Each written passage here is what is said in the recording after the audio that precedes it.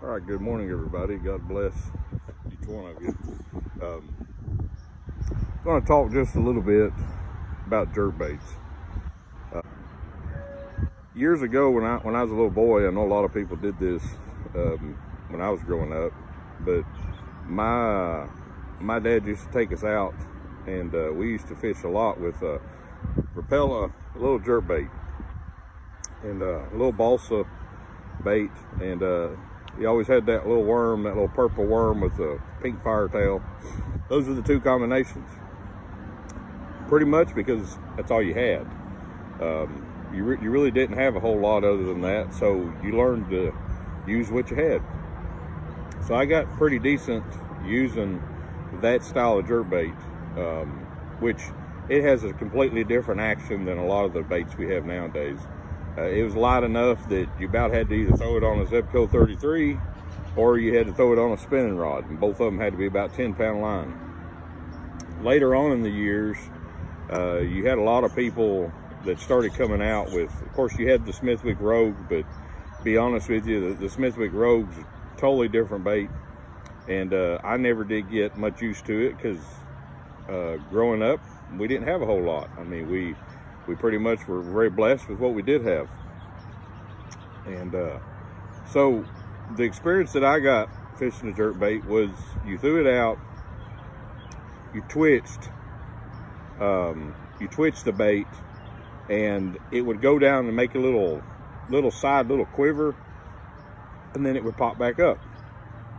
And a lot of times when you would re-twitch it again from the surface, then they would come up and they would hit it. And I noticed as I was a kid that a lot of times my dad, what he had a tendency of doing is he would throw it out, twitch it, and if they didn't hit it within the first 2 or 3 little twitches, then he would just reel it in steadily, and he would catch fish reeling it in.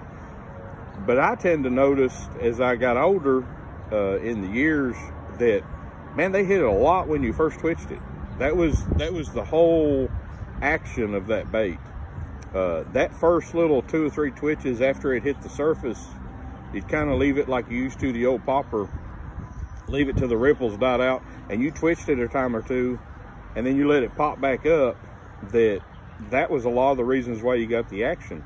I don't know if it kind of had like a look like it was a dying little minnow or what it was, but you had both actions. You had not only did you have the little quiver of a little fish, but at the same time you had a topwater bait. So you had 2 in 1. And over the years, I've noticed, and I've used a lot of other jerk baits. I've used Lucky Crafts. I've used, I haven't had as much experience with Mega Bass, which they look awesome from what I can tell. They're just a little too pricey for me right now. But one of the baits that I used a lot was a Pointer 100. You could throw it on a bait caster, so of course, you know, you kind of got the feeling that it was easier to work on that bait caster. But I'm going to be honest with you, I did catch a lot of fish on it, but it wasn't like I used to. It wasn't like I used to on that Rapala on that spinning rod. But the only problem with the Rapala is it didn't have that side-to-side action.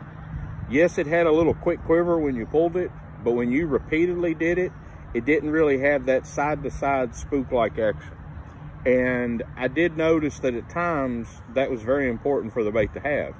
And of course, you're usually trying to be efficient. You're trying to get a bait, you know, that,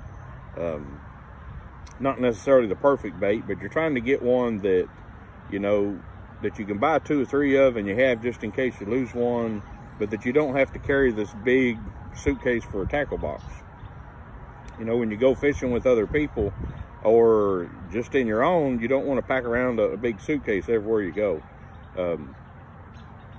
So one of the things that I realized, and I started watching little videos on YouTube, and I started realizing, this is probably in the last 6-7 years, I realized that a lot of guys were looking at big famous fishermen, that he's the one that fished the jerkbaits the best. So I started watching little videos that he would put out all the time, and I noticed that all these people talk about when it comes to jerkbaits, everybody wants a suspending jerkbait. Everybody wants a jerkbait that right out of the box suspends. And I'm sitting there thinking, well, suspending jerkbait's great in certain times of year. But there's times of year that, how come we don't have one that comes back up and yet it's still weighted? So I started going through my mind, and one day I thought, you know what, I'm going to switch out these hooks, because I got hooked onto that Strike King jerkbait. And some people like it, some don't. Most of the time they're about 10 bucks. So I started looking at that Strike King jerkbait, and I realized that it was heavy enough, and it had one of the best side-to-side actions I'd ever seen in a jerkbait. The only difference was it was suspended. Well, by accident one day, I was sitting there changing around the hooks, and I thought, you know what, these hooks keep bending out that come with it. I'm going to switch out and put some good hooks. I've got some hooks laying over here, some number 6s. Well, I put those number 6s on there, but they were EWGs from Gamakatsu. And I'm going to tell you what, I noticed that bait was rising quicker.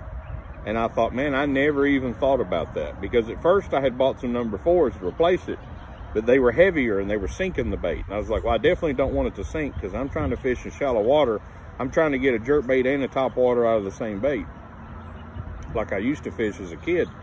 And I put those number 6s on there, and I fished it several times, and I was just amazed at the difference at how fish would hit it.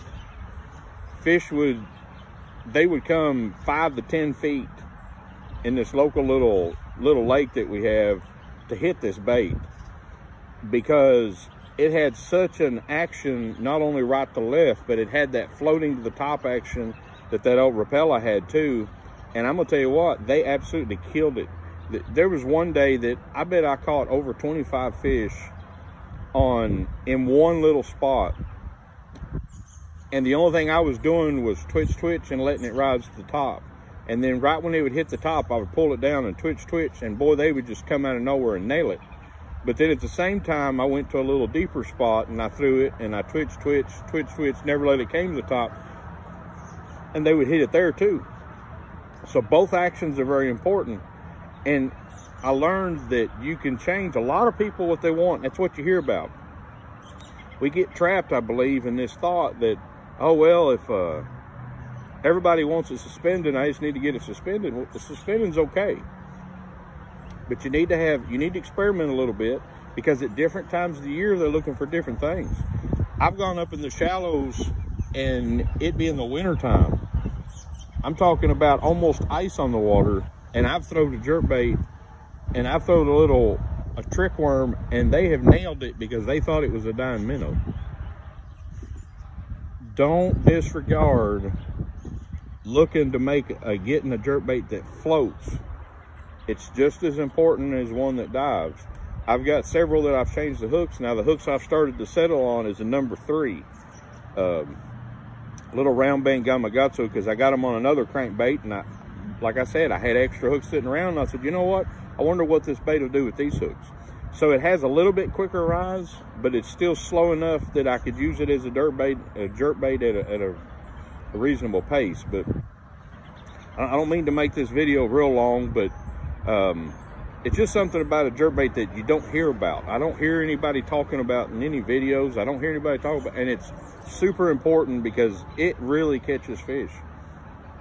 And that's what we're out there to do, right? I mean, there's some guys, like I said, they spend all this money on these jerkbaits that suspend perfectly, or spend all this time, and I'm like, well, that's good, but man, times I want it to float back up, because that's my top water at the same time as my jerkbait. I mean, most of the time I'm going in a kayak and I've got 3 rods.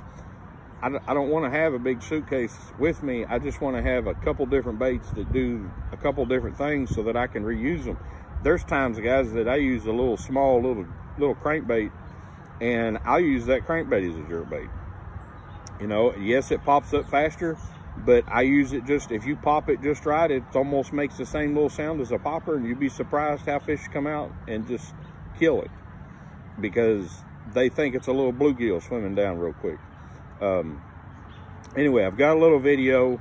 You're going to see first, I'll describe it a little bit, but you're going to see the same jerkbait, just 2 different colors, different hooks.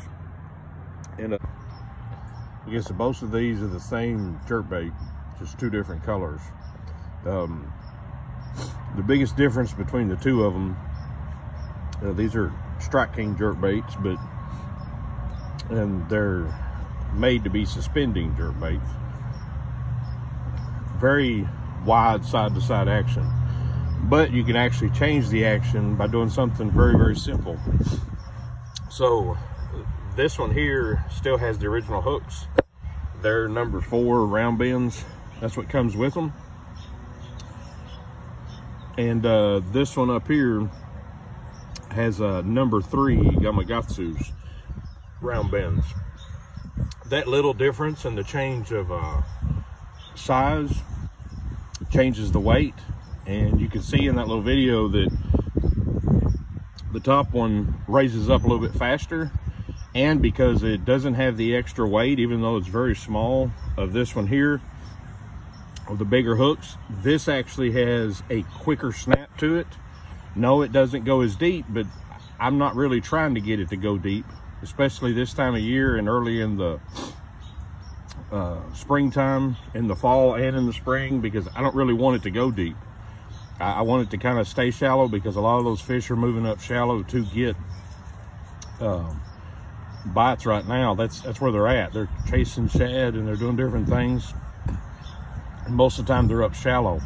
So I'm not really worried about it. You notice this one here that it floated up to the top. Well, floating up to the top as quick as it did is actually a good thing.